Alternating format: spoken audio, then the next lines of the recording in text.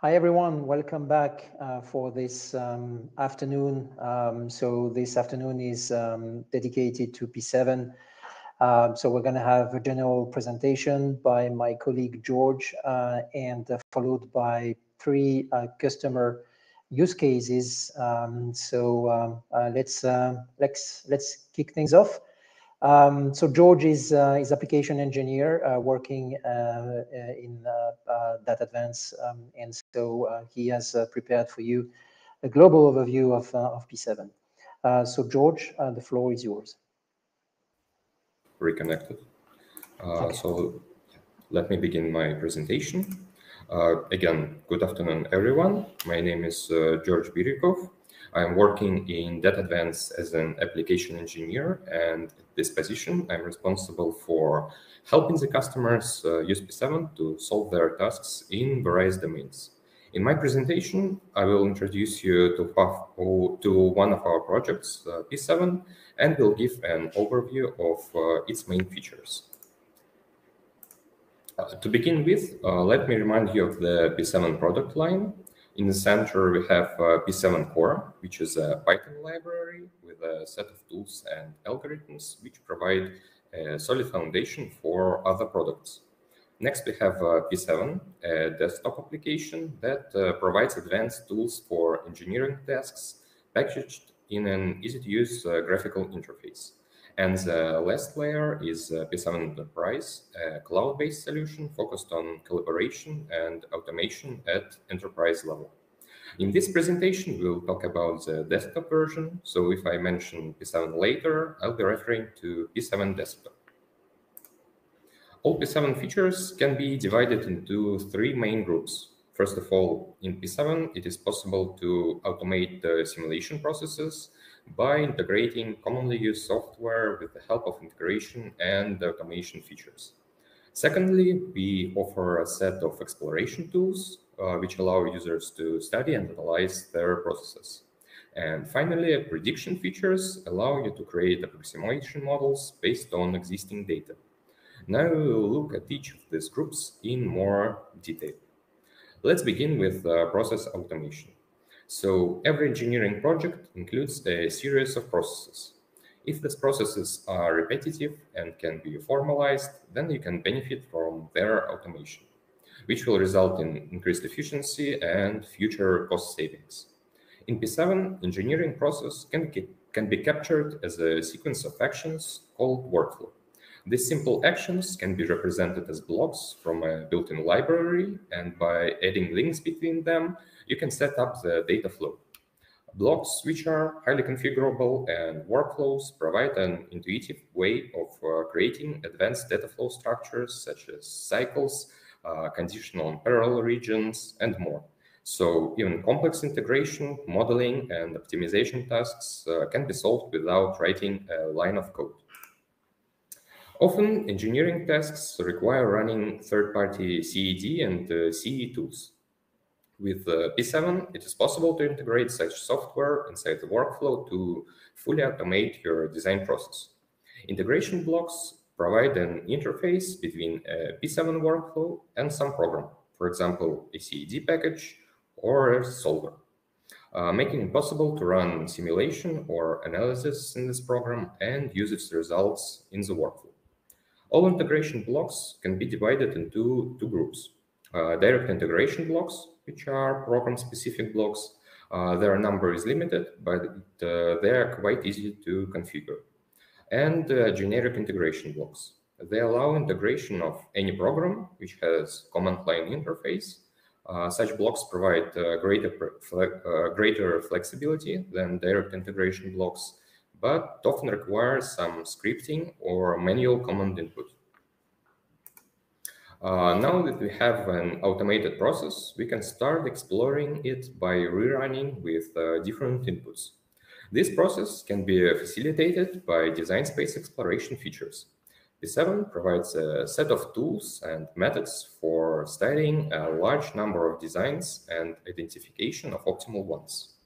So if you have a parameterized model, then you can explore how it will behave at different parameter values. All design space exploration techniques can be subdivided into two types, either design optimization or design of experiments. So what is design optimization?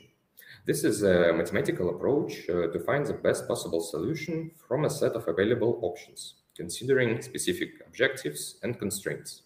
It involves defining an objective function, which could be to maximize profits, minimize costs, optimize performance, or achieve other defined goals. Constraints such as physical limitations, budget constraints, or resource availability are also considered. With design optimization, it is possible to answer such questions as how to improve the product characteristics or which combinations of input parameters will be the best.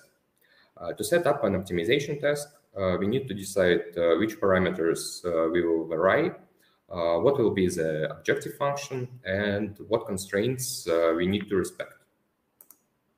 Often in engineering field, optimization tasks have a set of specific aspects that often block the use of open source or academic tools.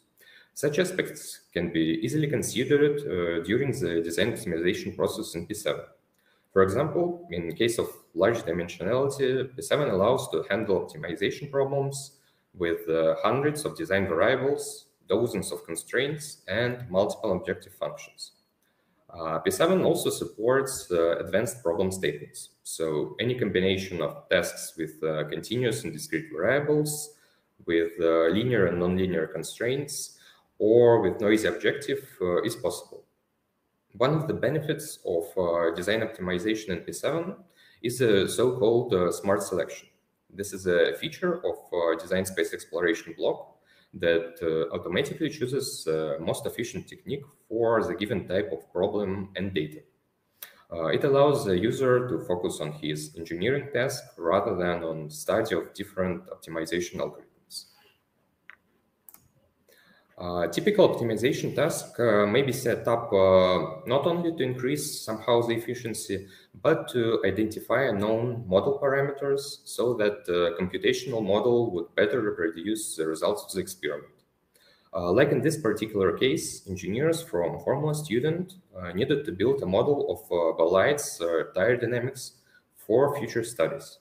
To build such model, they needed to define the values of 6 scale factors, which characterize physical properties of the tire.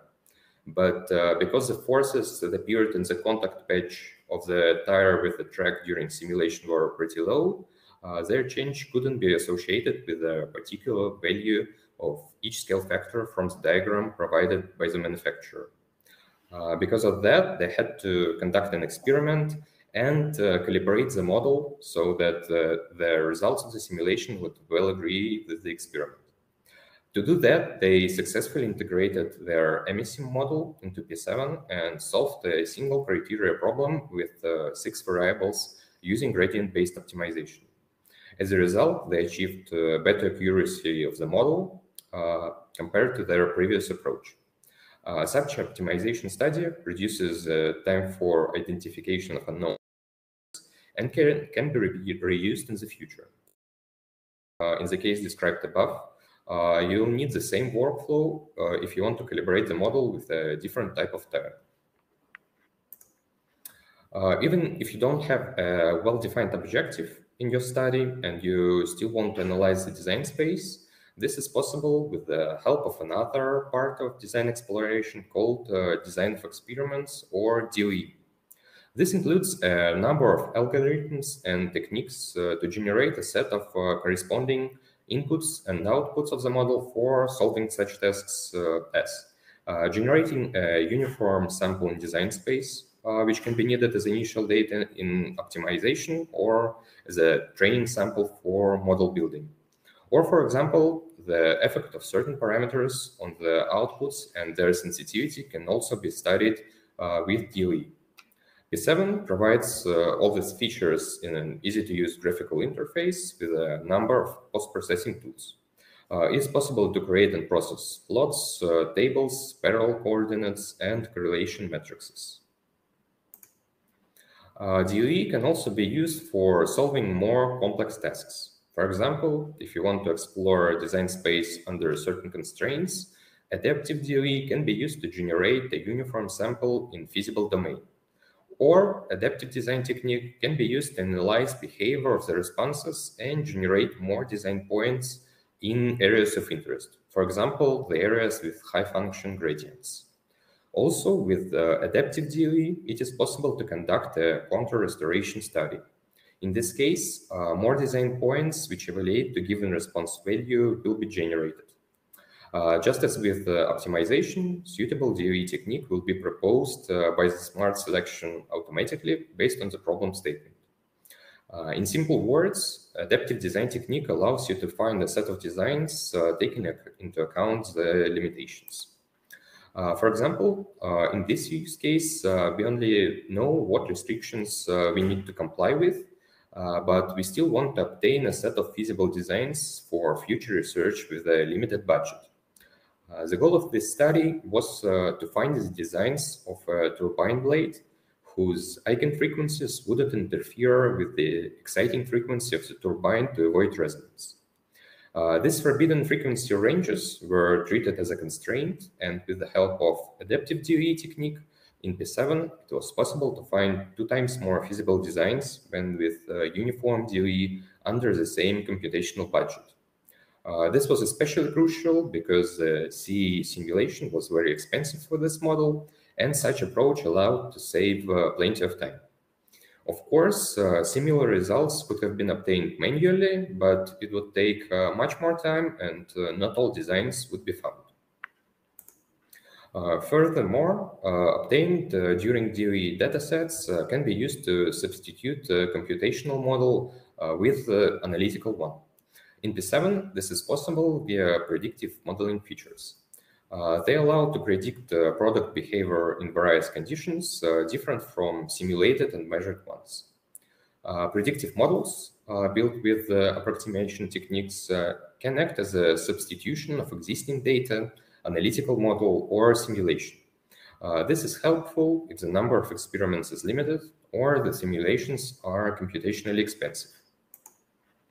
P7 includes a set of tools for building and managing predictive models that can work both with data gathered from P7 workflows and data sets imported from CSV or Excel files.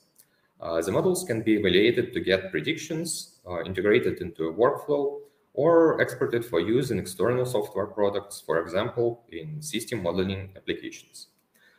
For joint usage of data from experiments and simulations, P7 provides data fusion features.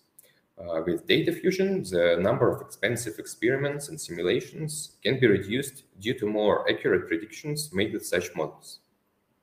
Also, predictive modeling in P7 allows to conduct dimension reduction.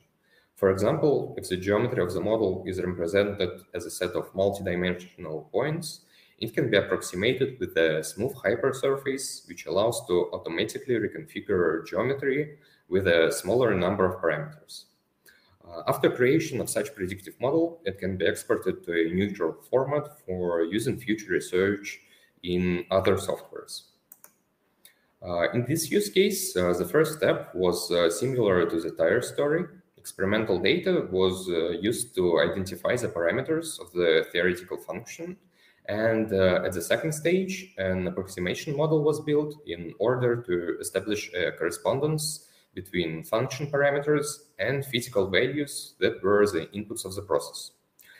Engineers from Mitsubishi Motors needed the ability to simulate internal combustion process.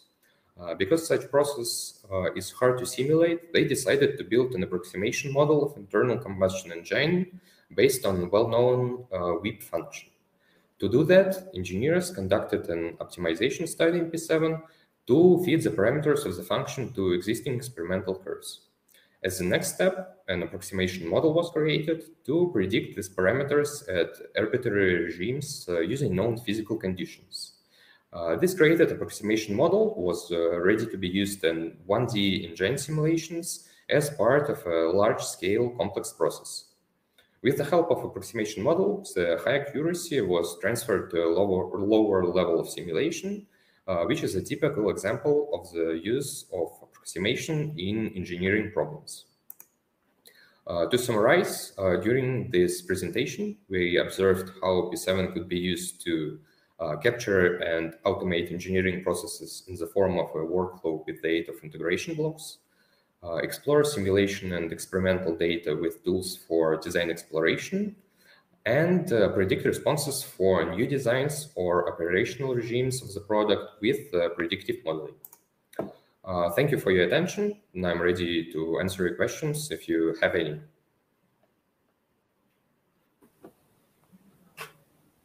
Okay, thank you, George, for this presentation and for this nice overview of P7.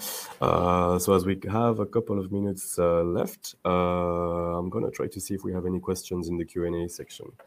Just a moment. Yeah, so first question. All the methods you presented are valid for deterministic variables. Do you provide any features for handling stochastic variables? Yes, thank you for your question. Indeed, P7 has some features for uncertainty quantification to deal with this kind of problems. Using this functionality, you can specify different distribution models for variables or your inputs and investigate the distribution of objectives or check the probability of violation of certain constraints. So yeah, this is also possible. Okay, thank you. Maybe we have time to take another question. I have another one here. Can you run simulations on a remote cluster via P7? Yes, the blocks which I presented in the beginning, integration blocks, they support different types of remote execution. For example, they can be used to establish SSH connection to remote Linux machines for running simulations there. Also, such blocks provide a direct interface for such HPC job schedulers as Slurm and Torque, for example. And the last option in P7 is P7 Agent. This is a special application which can be installed on a Windows or Linux machine, and it can be used for launching different software installed on this machine from your P7 on a different computer. Okay. So yeah. Well, thank you for your answers. And as we finally managed to get back on time, I think we should stop the Q&A sessions now. And I invite everyone to move on to the next session, which is presented by Yuta Yamada from SCSK Japan. The title of the presentation is The Frontier of P7 and Data Science Use Case in Japan. So please, everyone, move on to the next session manually and see you there in a few minutes. Thank you. Thank you, George. Thank you.